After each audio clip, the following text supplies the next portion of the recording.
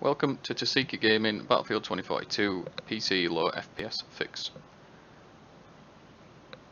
This video is a brief layout really on a checklist of things that you can do to try and increase your FPS in the game.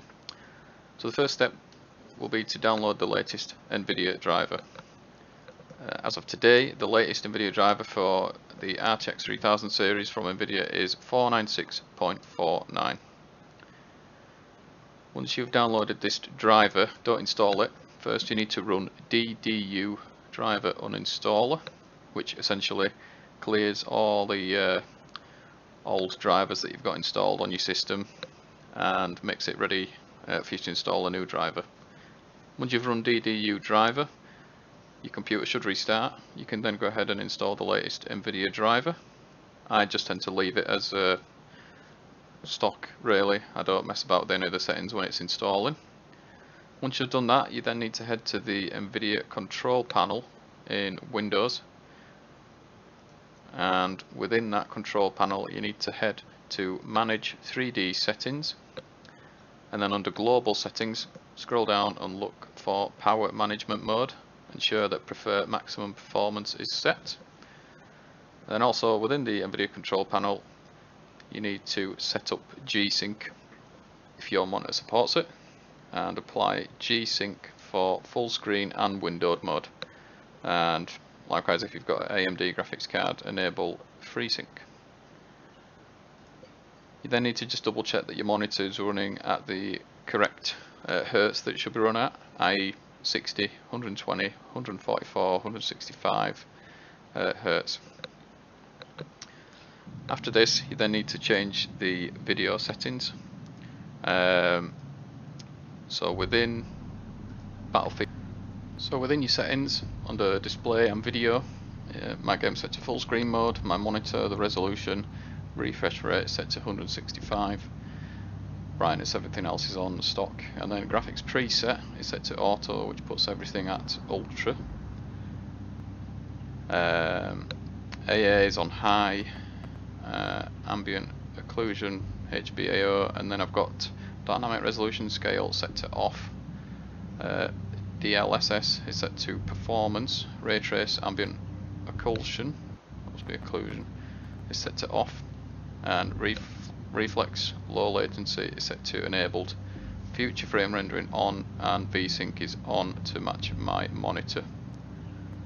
So with those settings enabled, I've just done a quick video just showing you the graphics and how it runs on my system. Thank you. All Gulf sector objectives under US control.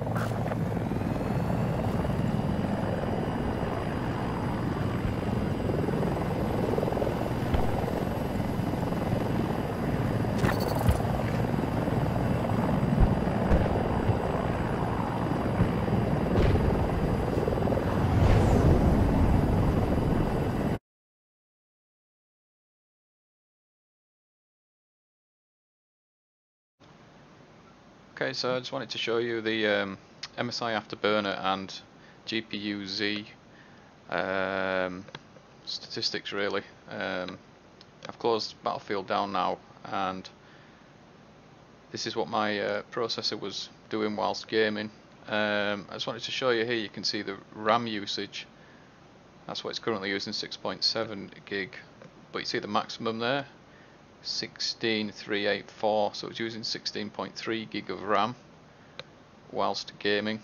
And then for my RTX 3070 here, I've changed all these so that it shows the max values. So it's interesting to note the maximum GPU load recorded 98%, which is good. We know that Battlefield was using the graphics processor more than it was the CPU. And then also the sort of memory control load, the amount of memory it used, so it used 7.2 gig of RAM. Bear in mind this graphics card is an 8 gig graphics card, so it's fairly close to using all of the video RAM. And also just the temperatures there, which are a bit interesting. So it's interesting to note that it's using 16.3 gig of RAM, and a lot of people playing this game might only have 8 gig of RAM or 16 gig of RAM in the computer. But I think it's definitely worth having 32 gigabytes of RAM in your system, it seems worthwhile for this game as well. Lastly, I'd just like to point out how you would identify a CPU or GPU bottleneck on your system. So obviously once you've closed the game and you're checking with Afterburner, GPU Z, how the game ran, let's say you're looking at a GPU bottleneck.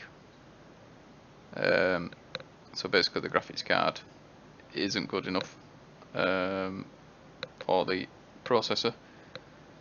You would notice really high graphics card load in the game, i.e. 100%, and then the processor would be extremely low, you know, 10-15%. This isn't typically a common scenario, to be honest. The more common scenario would be a CPU bottleneck, which essentially means the CPU, the computer, the processor is holding back the graphics card. So what you would notice afterwards when checking how your game ran, or checking it whilst gaming, if you use like MSI Afterburner overlay, the CPU will be running at 100% or almost maximum, and the graphics card will be running extremely low, way lower. The ideal scenario that you want to have whilst gaming is your graphics card running at or near 100%, and then the processor catching up somewhere behind. So whilst gaming, for me, my graphics card runs at 100% and the processor runs at 50%, which is an ideal scenario. It's also worth just double checking your temperatures as well. Is your graphics card overheating?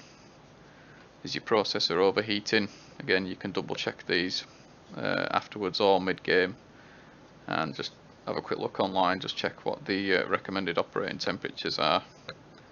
With a CPU overheat, typically your computer will restart to prevent any damage. With a graphics card overheat, you'll notice that the